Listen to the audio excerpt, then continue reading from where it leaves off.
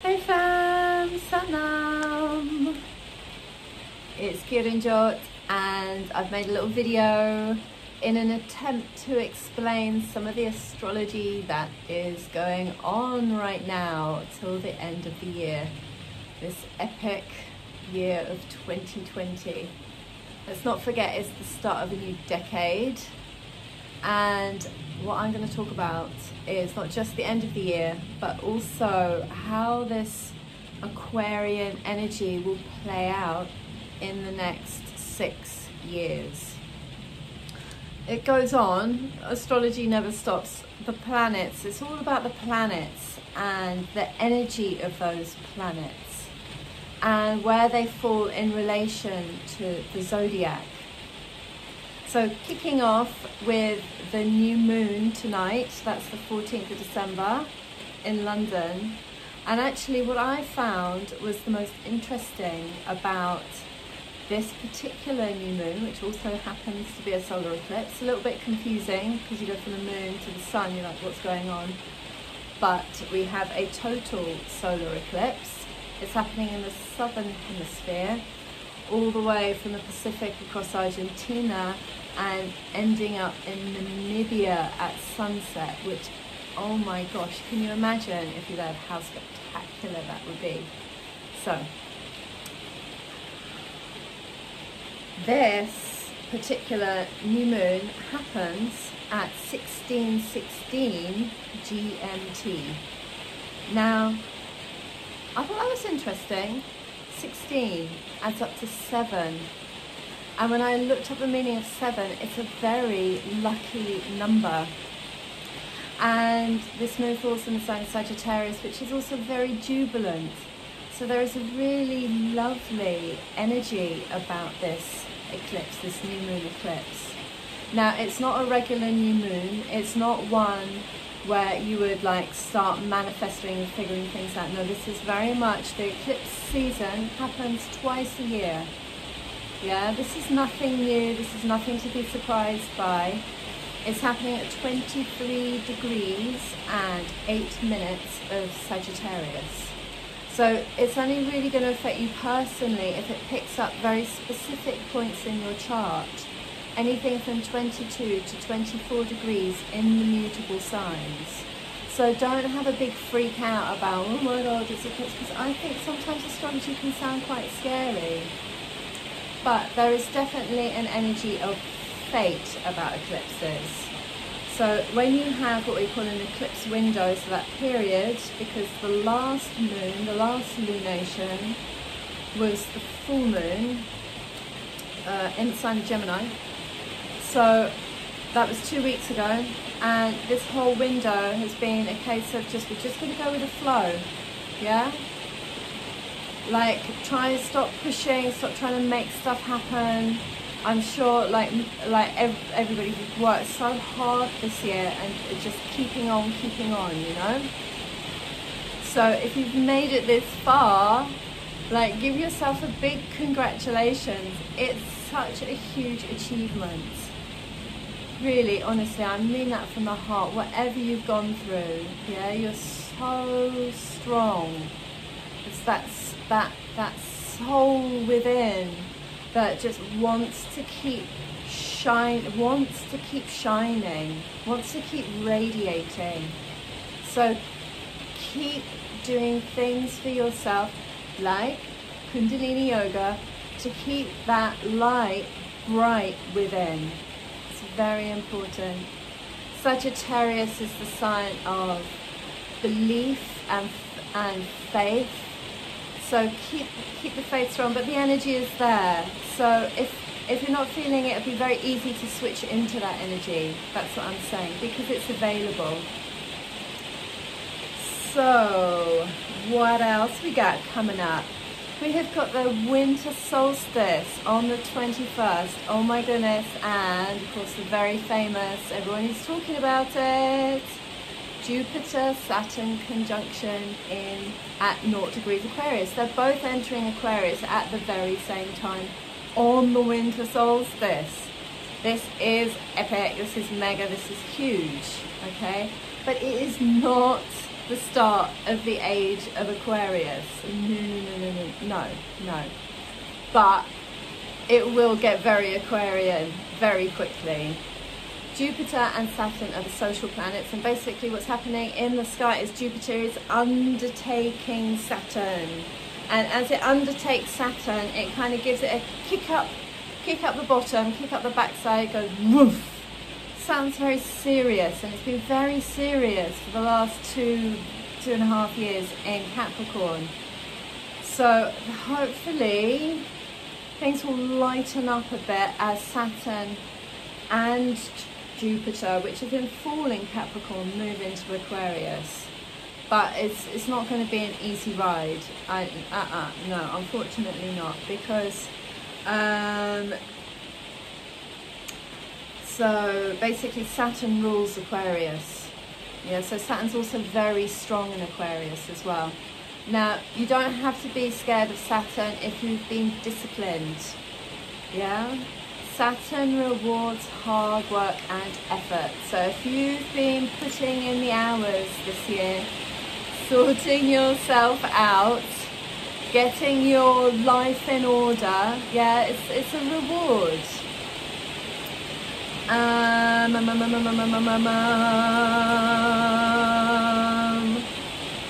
mean, on the winter solstice, the moon is in Pisces.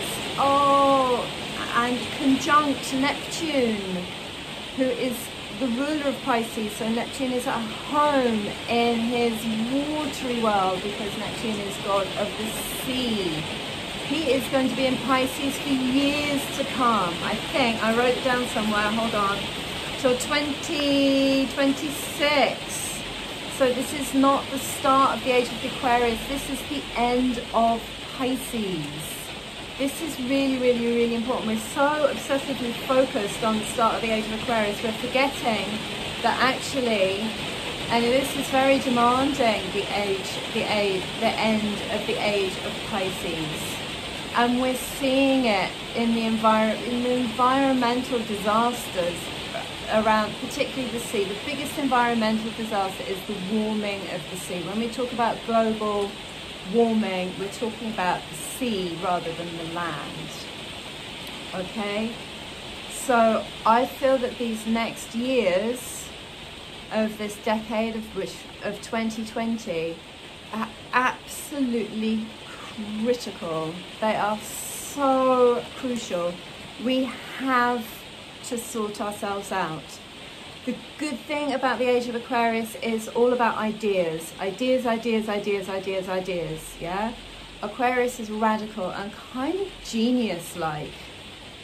I hate to say it, but actually Trump was quite an Aquarian president. He was radical, and he has exactly that horrible Aquarian mindset where they have an idea, they fixate on it, they think it's the absolute best, and they absolutely drown everybody else out in the process.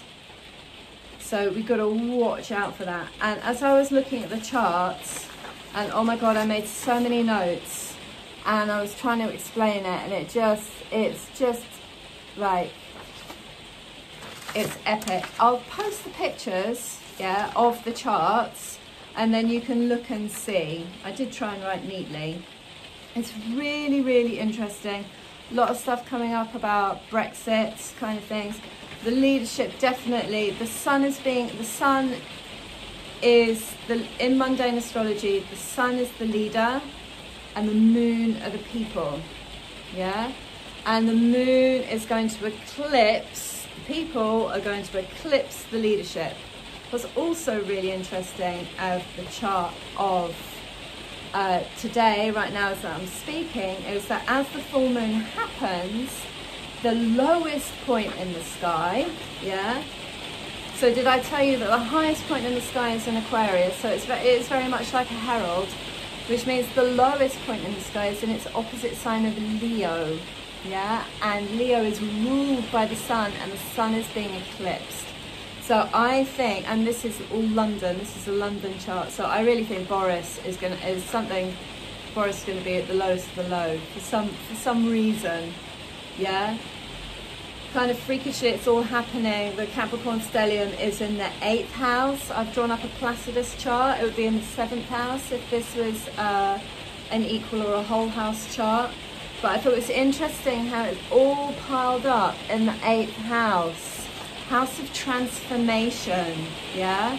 But in mundane astrology, it's about national debt, mortality rates, and social security, which I thought was really interesting. Masses of aspects going on between the planets up here. Uranus, Mars, Chiron and Neptune, yeah? Plugging into here and plugging into the new moon, which is down here in the 6th, which is about the health of the nation.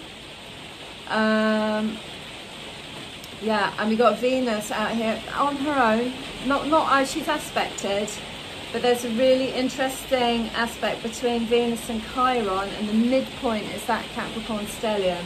I think that's a really positive aspect, Venus and Chiron together. Venus being really love and care, and Chiron being healer, yeah, maverick. There's a maverick, so much maverick energy about. Aquarius is very maverick as well. But it's going to go very much into like this decade. We are going to see advances in technology that we cannot comprehend. Things are going to massively, massively speed up. So a lot to do with Uranus, because Uranus co-rules Aquarius with Saturn. So you've always got to be looking at what Uranus is doing. Uranus is in Taurus at the moment, which Taurus has a lot to do with money, it's matter, it's senses, it's the body. I was thinking, you know, Uranus is shocking, it's rebellious, it turns things around, it turns things upside down and inside out and just blows things up because it wants to reinvent, yeah? So changes, it's just changes. But have the faith, because we've got it within us. We've got the ideas within us. And I think the next 200 years, because all these Jupiter-Saturn conjunctions are going to happen in air signs, it's really, I mean, it's very mental energy, but it's a very kind of different mental energy than we're used to.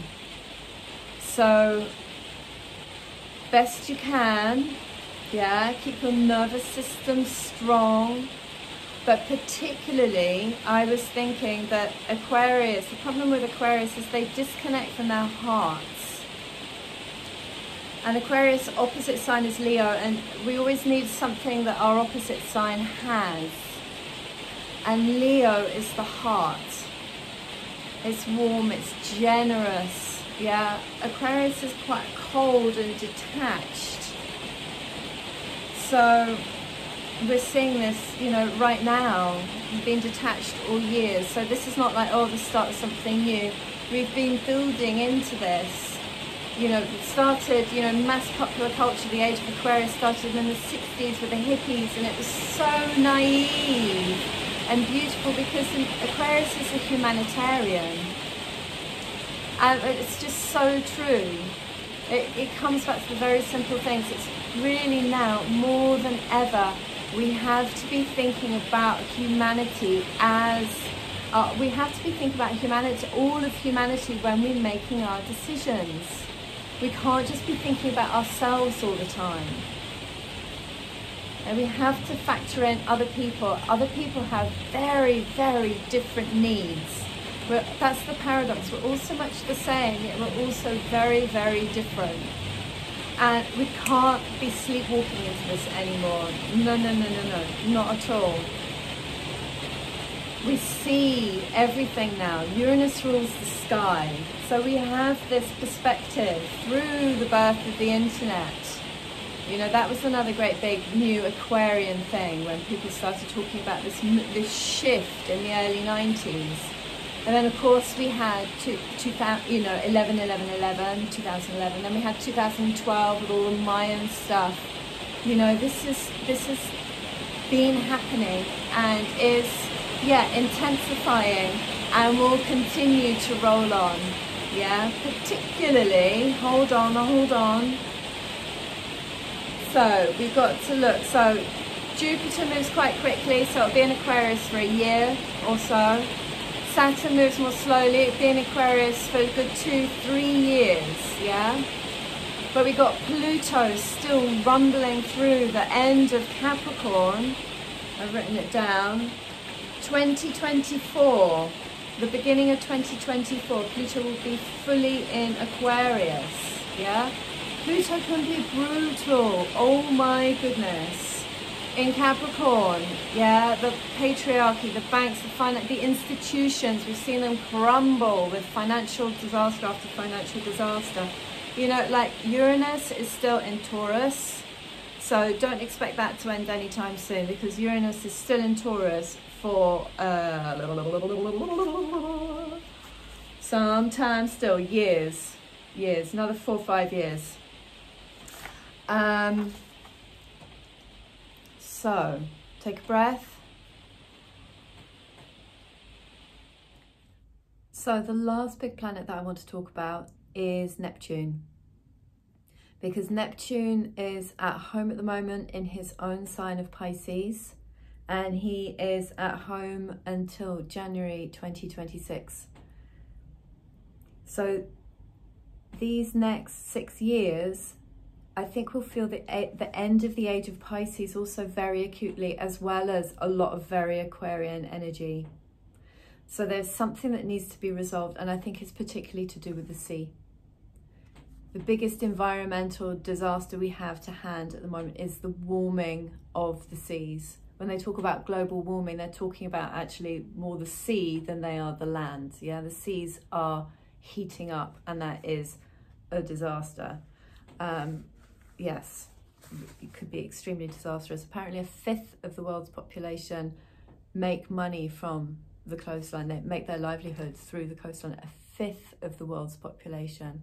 So they are very, very much at risk.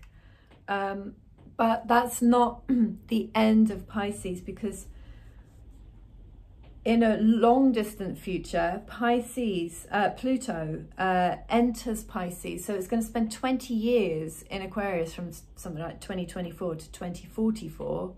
We're going to have Pluto in Aquarius. So that will be really interesting. Really, really interesting. So Pluto is super transformative. So yeah, change.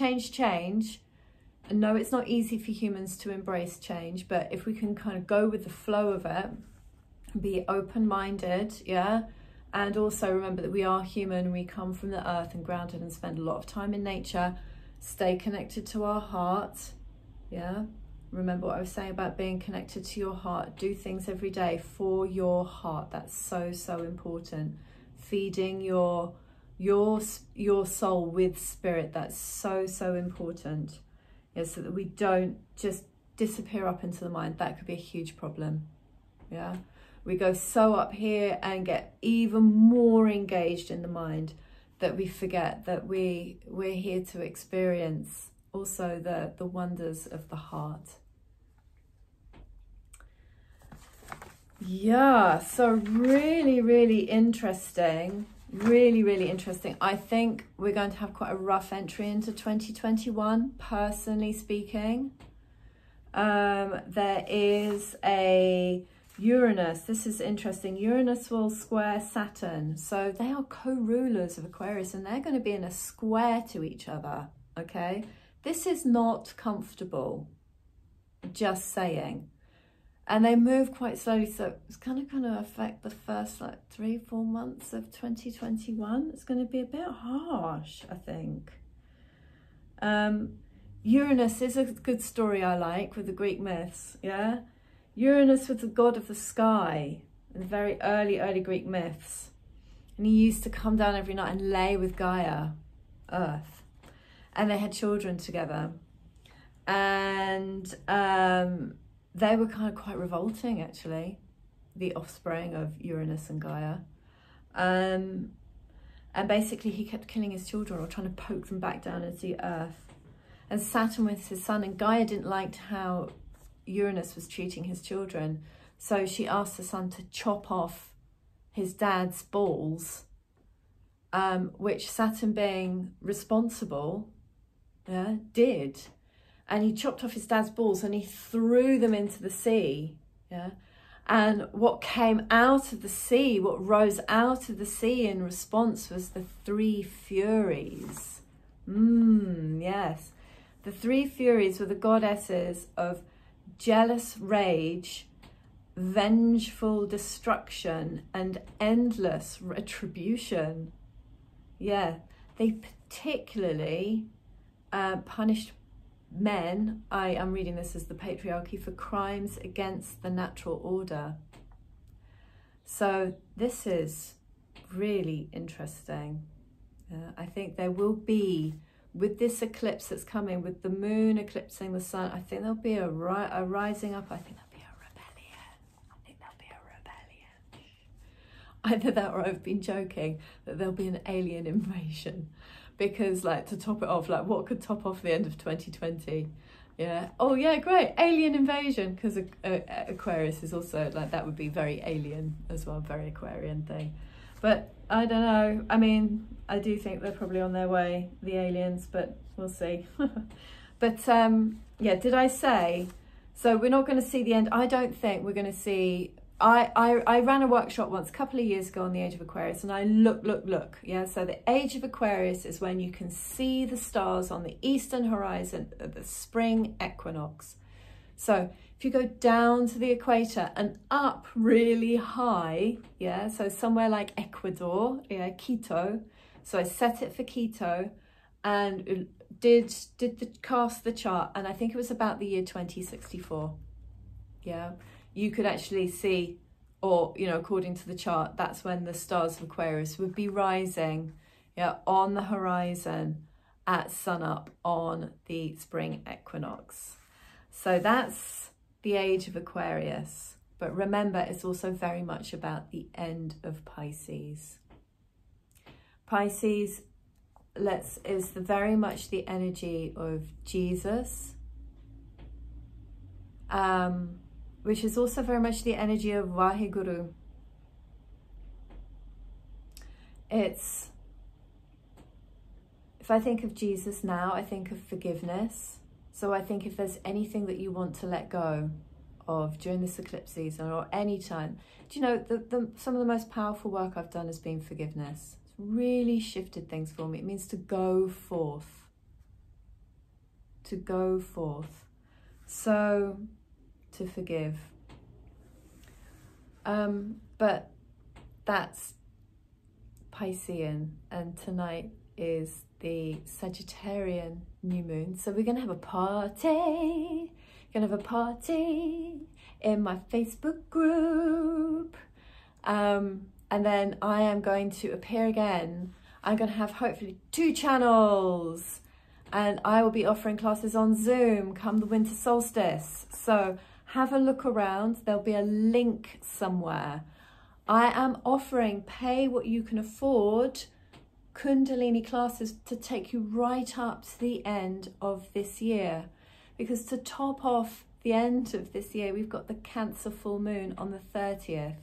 So that class is going to be in the morning, 9 till 10:30. And I think it's going to be a really emotional send-off to 2020. We'll do something really, really beautiful. There will also be hour-long classes. I don't have the dates on me, the 22nd, the 23rd and the 24th. And then again on the 29th, the 30th will be an extended class, the 31st and New Year's Day, which is a Friday. Yeah, we'll have a special class on New Year's Day as well, a longer class, an hour and a half. So loads and loads of yoga for you at a pay what you can afford price, because I recognize that people are in vastly different circumstances. So some people making loads of money, yeah, for however many classes there are, 4 extended classes, and I think 6 hour-long classes. That's a lot of yoga. Give me some of your money, please. You know, I've got a lot of rent to pay and a teenage son to bring up. But if you're really skint, don't worry about it. Just, if you can give, yeah, give some money, because it's good to have an exchange. You will value it more. It's just how it is. if you have absolutely no money, like you're on the streets, you're absolutely destitute, you're a refugee, or whatever, just drop me an email, yeah, and I'll sort you out, no problem. Okay, my name is Kiranjot, and I'm really on a mission to make Kundalini yoga accessible, regardless of time or money. It is such a fantastic and heartwarming and soul lifting and inspiring and deeply, deeply healing practice. I just want, you to experience it and feel for yourself how great you can feel. And when you feel great, you can really change the world. It's just how it is, yeah?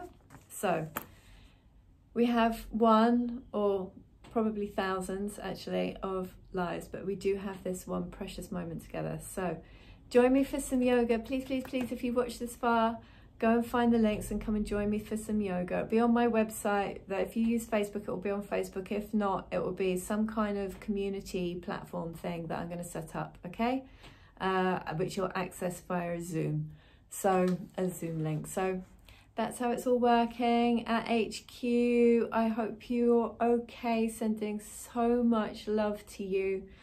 Yeah, God bless you all. God bless us all. God bless Mother Earth.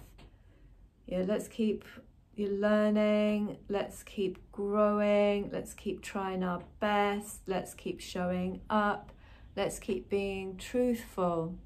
Let's be keeping on keeping kind. Yeah, let's keep on looking after one another. Yeah, wishing you all the best and a very Merry Christmas if you're celebrating, and a Happy New Year. Satnam.